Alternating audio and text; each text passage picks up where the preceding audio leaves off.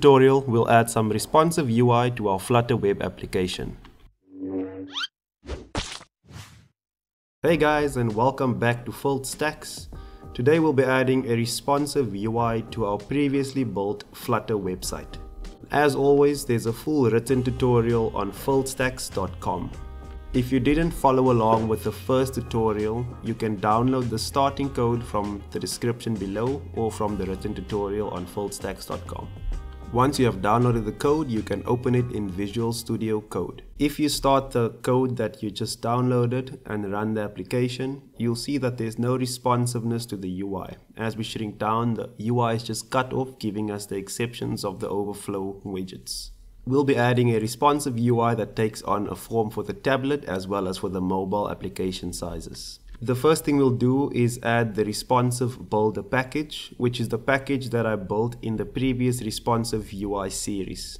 We'll add version 0.1.2, and then we can look at the UI that we are going to be building for this application. As you see, the desktop we have completed already. For the tablet, the navigation bar will stay the same. The only difference will be that the text for the course description will be in the center, and it will also be stacked on top of each other with the call to action button below it. For mobile, we'll change the navigation bar completely and putting a menu on the left side with the course details and the call to action stacked on top of each other. The navigation drawer will be added so that we still have the options to go to the episodes and the about page. We'll develop the UI going top down, so we'll start with the navigation bar. The first thing we'd like to do is move the logo into its own file. So we'll create a new file under the navigation bar and we'll call it navbar logo. We'll import the material package and then we'll create a new stateless widget called navbar logo. We can navigate to the navigation bar and then cut the sized box widget with a logo inside it and then paste that as the content of the build function for the navbar logo. Then back in the navigation bar file, we can replace the cut code with a navbar logo widget. Since we know that the navbar items will be reused in the drawer, we'll make it public and move it into its own class. You can cut out the navbar item definition, and then under the navigation bar folder, we'll create a new file called navbar item. And inside you can paste the navbar item. You can then import the material package and then remove the underscore from the class name. Head back to the navigation bar, remove the underscore from the navbar items and import the widget. Okay, so let's go over what we're doing for the navigation bar. As you remember from the previous image, the navigation bar looks the same for the desktop as well as the tablet version of the application. We'll start off by moving the current code for the navigation bar into a new file for the tablet and desktop UI. So under the navigation bar folder, create a new file called navigation bar tablet desktop. Then head back to the navigation bar file and cut all the content from the build function. Then create a new stateless widget in the navigation bar tablet desktop file. Call the widget navigation bar tablet desktop, and for the body of the build function, paste the container code that you cut from the navigation bar. Then we can import all of our widgets. Head back to the navigation bar file, and then we can use the screen type layout from the responsive builder package. Since the most recent update, my Dart plugin struggles to pick up packages that I want to import, so I'm typing out the package manually. But even then, it doesn't work, so I'm just going to restart my Visual Studio Code and then start it up again. So if you didn't follow along with the responsive UI tutorial, the screen type layout widget allows you to supply a UI for a screen specific type. You can pass in mobile, tablet, desktop, or watch. It uses a simple step system. If you are on a desktop and there's no desktop UI supplied, it will check for the lowest size after that, which is tablet. If there's no tablet supplied, it will return the mobile UI. You have to supply one of the UIs for the screen type layout to work, and the default is the mobile UI. So we can go ahead and supply the mobile widget. We'll supply a widget called navigation bar mobile, which we still have to create. And for the tablet size, we'll supply navigation bar tablet desktop. Then under the navigation bar folder, we can create a new file called navigation bar mobile. and then create a new stateless widget called navigation bar mobile. We'll start off by setting the height to 80, and the child of this container will be a row. Then we'll set the main axis size to max to make sure that it stretches the full width of the screen. And we'll set the main axis alignment to space between to put both of the items on the ends of the widget. Then we'll supply the children. The first item will be the icon button, which takes in an icon, and we'll set the data to the menu. We'll supply an empty onPressed function for now. And the second child in this row will be the nav bar logo. Then you can head back to the navigation bar file and import the navigation bar mobile file. So as I mentioned, my Visual Studio is a bit messed up at the moment, so I'll just go ahead and import the file manually. You can go ahead and run the code in the Chrome browser, and you should see that when we minimize to the point of the mobile size, the navigation bar swaps out with the logo on the right side and the hamburger menu on the left side. Next up, we'll tackle the home view layout itself to stack the course details on top of the call to action when it's in the tablet or mobile form. So as you see, the overall layout of the home view stays the same with the navigation bar at the top and the content in the center. So the only thing that will change based on the screen type is the center of the home view. We'll start off by moving the current desktop layout into its own widget. Under the Home View folder, create a new file called Home Content Desktop, and then create a new stateless widget called Home Content Desktop. Then you can open up the Home View file and cut all the content for the expanded child, and then you can paste that as the return for the build function in the Home Content Desktop widget. We can import both of the widgets. Then we will create a new file called Home Content Mobile, and then create a new stateless widget called Home Content Mobile. The body of this build function will return a column. The main axis size we'll set to max to make sure it stretches the full height. And the main axis alignment we will set to center so that we can center the content on the screen. Then we'll supply the children, with the first child being the course details widget. Then we'll add a sized box widget with a height of 100. And the last thing will be the call to action widget, and we'll pass in join course as the title. Now you can head back to the home view file, and we'll supply the expanded widget with a child of type screen type layout. We'll give it a mobile UI, and we'll supply home content mobile as the widget. And for the desktop, we'll supply the home content desktop widget.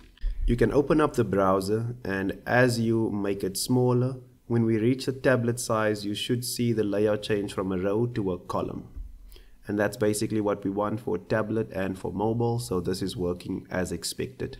Next up, we want to modify the call to action based on different screen sizes. For the desktop and tablet version, we want the button to stay the same, but on the mobile version, we want the button to stretch the full width of the screen. So under the call to action folder, create a new file called call to action tablet desktop, and then create a new stateless widget called call to action tablet desktop. This widget will take in a string called title, and we'll pass that string as a positional argument to the constructor. Then we can go to the current call to action UI and cut out all the content for the build function, and we can paste that in the build function for the call to action tablet desktop widget. Then under the call to action folder, we'll create another file called call to action mobile. We'll import the material package and then create a new stateless widget called call to action mobile. We'll pass in the same title through the constructor as a positional argument. And for the UI, we want to set the height of the container to 60. And then set the alignment of the content of this container to center. And for the child, we'll supply a text widget with a title as the value. And for the style of this text widget, we will go ahead and copy the style from the tablet desktop version and paste it in there. I won't be doing shared style sheets at the moment because we'll cover that in a separate tutorial which will go over how we're going to share styling, text sizes and everything else. We will also copy the decoration from the container in the call to action desktop file and use the same one in the call to action mobile file. Then for the call to action file itself, we'll return a screen type layout. For mobile, we'll supply the call to action mobile UI. And for the tablet, we'll return the call to action tablet desktop UI. If you allow the web browser to refresh, which takes a bit long sometimes, as we resize the window and you keep an eye on the call to action, when we get to the mobile size, the call to action button takes up the full width of the screen and it stays the full width while we are in that view. As soon as we get back to the tablet view, it takes back its original size. Next up, we'll cover the text. As you can see, the text is significantly smaller on the mobile view in our designs, but currently the text stays the same size, meaning it takes up too much of the screen. So next up, I'll show you how to use the responsive builder to swap out certain values and keep the layout exactly the same. You can open up the course details file, and then looking in this file, the only things that will be changing is the font size of the title from 80 to 50 and the font size of the course description itself. And then we'll add a text align to the left or to the center depending on the device screen size. This means we don't have to supply a different layout depending on the screen size. We actually just want to know which screen it's displaying at the moment and then make our decisions based on that. So what we want to do is wrap the container with a new widget and use the responsive builder widget. We'll change the child parameter name to builder, and then we'll supply a function that takes in the context as well as a variable called sizing information. Then we can start adding those three variables that we'll be swapping out. The first one will be the text alignment. We'll check if the device screen type on the sizing information equals desktop. If it does, we'll align the text to the left, else we'll align the text to the center. Next up, we'll create a variable of type double called title size. We'll check if the device screen type equals mobile, and if it does, we'll return the size 50, else we'll return the original size, which is 80.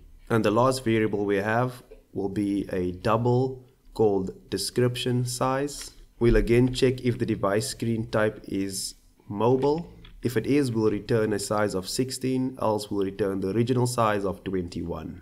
Then we can go to the title widget, and we can supply a text aligned value where we'll supply the text alignment variable, and for the font size we'll set it to title size. We'll do the same with the description widget, supplying the font size as description size and the text align using the text alignment variable. And then running the code now, if you shrink your browser window and you get to the mobile size, you should see the text shrink down as well.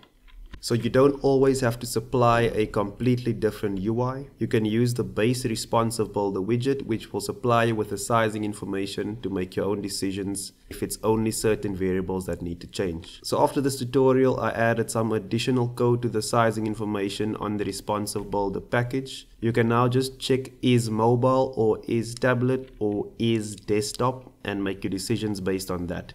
You don't have to do the manual comparison like we did in the code earlier.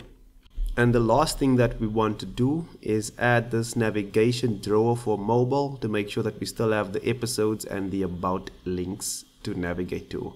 We'll do some basic refactoring to share at least the primary color of the application. Go to the call to action button and cut out the color in the call to action mobile file. Then under the lib folder, create a new folder called constants and a new file called app colors.